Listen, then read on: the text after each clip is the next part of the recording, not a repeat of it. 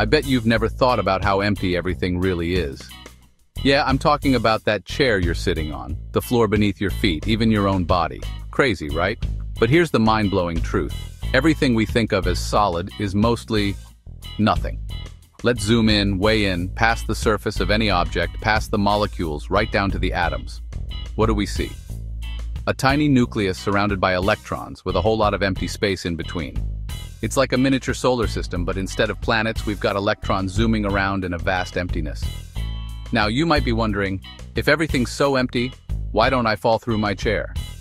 Well, that's where the real magic happens. It's all about forces, especially the electromagnetic force, creating an illusion of solidity.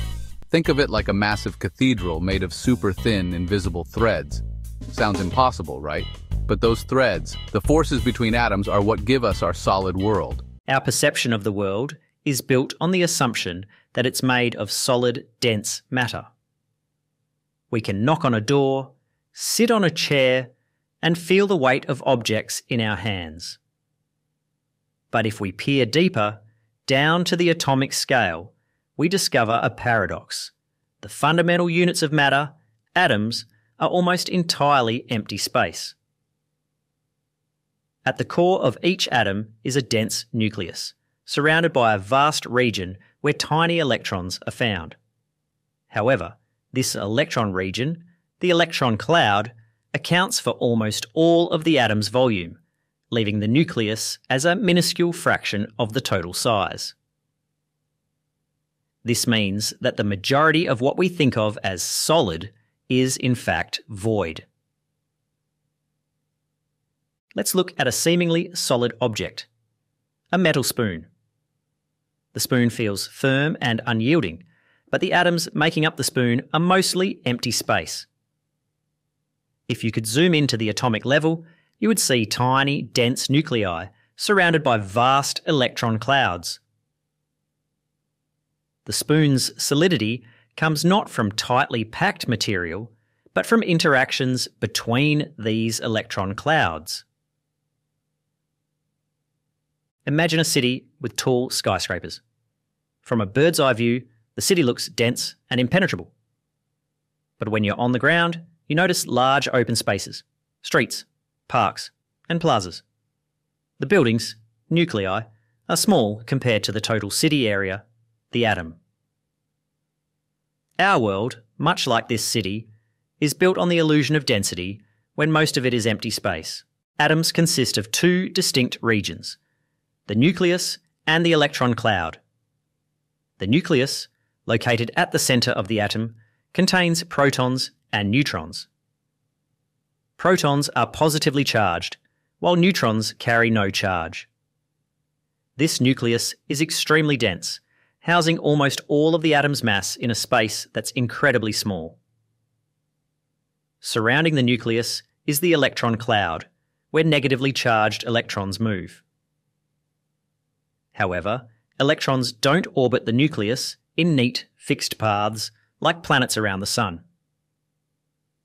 Instead, they exist in regions of probability called orbitals, defined by quantum mechanics. How? These orbitals show where an electron is likely to be found at any given time. In a helium atom, the nucleus contains 2 protons and 2 neutrons. The electrons exist in a spherical cloud around this nucleus. While the nucleus is tiny, the electron cloud defines the atom's overall size, making the atom appear much larger than the space occupied by its nucleus. Picture a lighthouse on a foggy night. The light from the lighthouse, nucleus, shines outward, illuminating the fog, electron cloud. The dense, tiny lighthouse represents the nucleus, while the vast fog represents the electron cloud, spreading out and defining the boundaries of the system. The size of the nucleus compared to the entire atom is mind-boggling. The nucleus, despite holding nearly all the atom's mass, is minuscule compared to the atom's total size. If the nucleus was scaled up to the size of a marble, the overall atom would stretch across a stadium. This disproportionate size difference highlights the immense amount of empty space within atoms. Let's consider a hydrogen atom. Its nucleus, a single proton, has a diameter of about 1 femtometer, 10 to 15 metres, while the entire atom has a diameter of approximately 0.1 nanometres, 10 to 10 metres. That's a size ratio of 100,000. If the nucleus were the size of a golf ball, the atom would have a diameter spanning about 10 kilometres. Imagine a flea sitting on a large Ferris wheel. The flea represents the nucleus, and the Ferris wheel represents the atom. Although the flea is the heaviest part, the Ferris wheel's vast structure, mostly made of empty space, defines its full size. Electrons, despite being incredibly small and lightweight, are found at surprisingly large distances from the nucleus. This vast separation between the nucleus and the electron cloud creates a sense of scale that's difficult to comprehend. The space between the nucleus and electrons is not empty in the classical sense. It's filled with the potential for electromagnetic interactions, but it's void of any solid matter. In a hydrogen atom, the single electron is found, on average, about 50,000 times farther from the nucleus than the nucleus's own diameter. If the nucleus were a small bead, the electron would be orbiting in a zone several football fields away.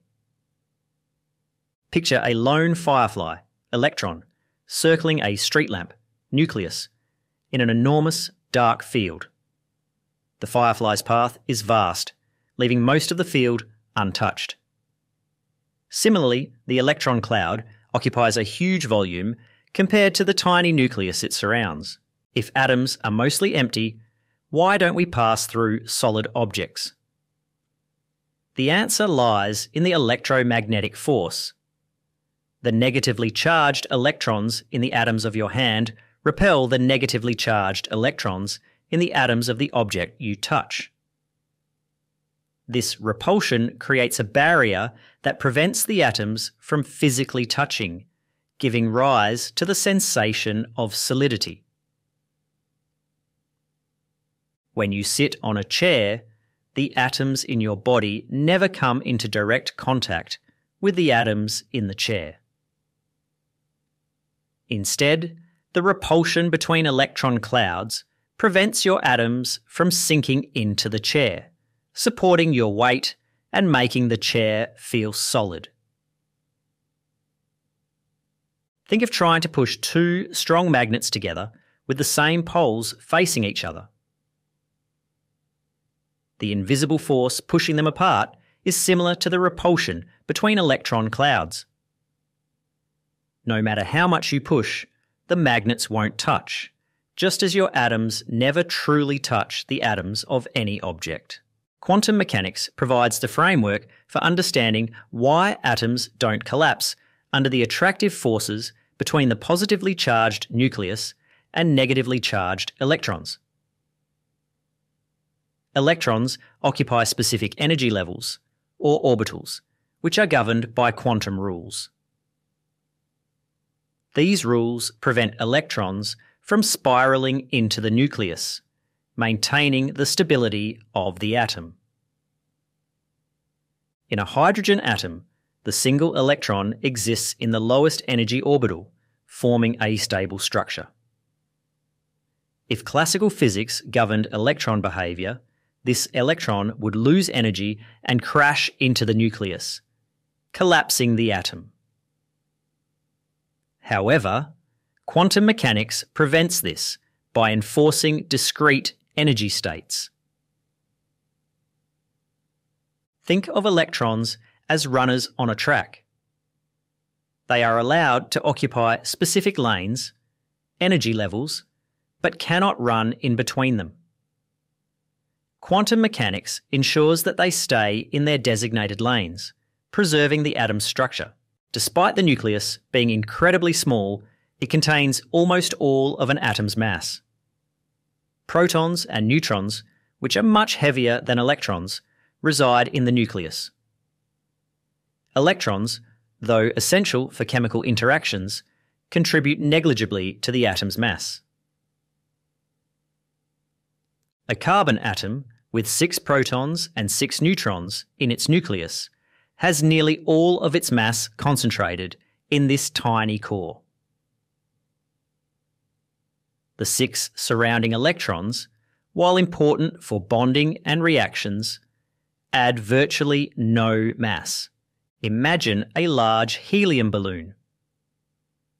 Most of its weight comes from a small metal weight tied to it, the nucleus, while the helium gas, the electron cloud, gives it shape but contributes almost nothing to its mass.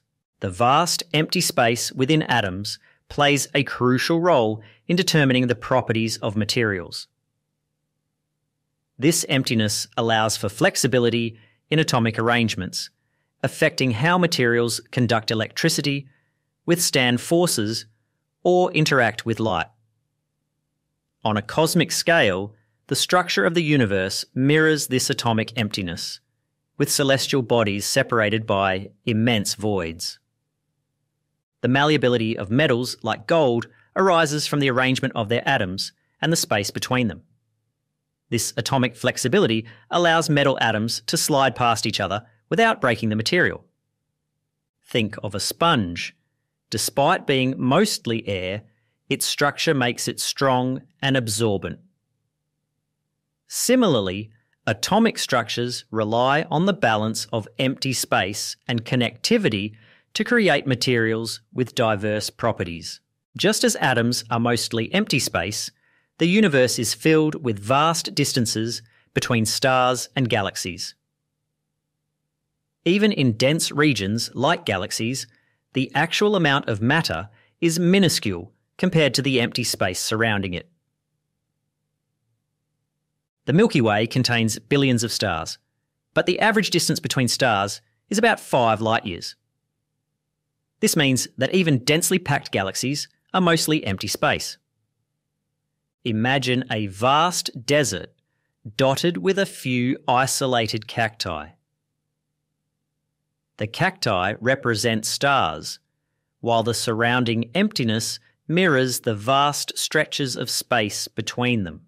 The discovery that everything solid is mostly empty space challenges our understanding of reality. Solidity, touch, and mass are emergent properties resulting from atomic interactions rather than direct physical contact. Ancient philosophers like Democritus pondered the nature of matter and proposed the idea of indivisible units.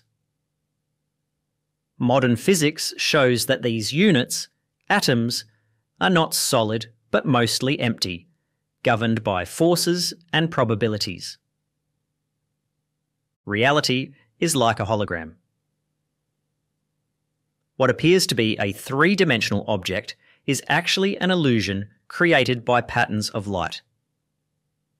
Similarly, the solidity we perceive is an emergent phenomenon arising from atomic interactions. Our world, from the smallest atom to the vastness of the universe, is a masterpiece of balance between emptiness and interaction. Despite the overwhelming emptiness within atoms, their intricate dance of forces gives rise to the complex, tangible reality we experience. It's a humbling reminder that even in near nothingness, everything can emerge.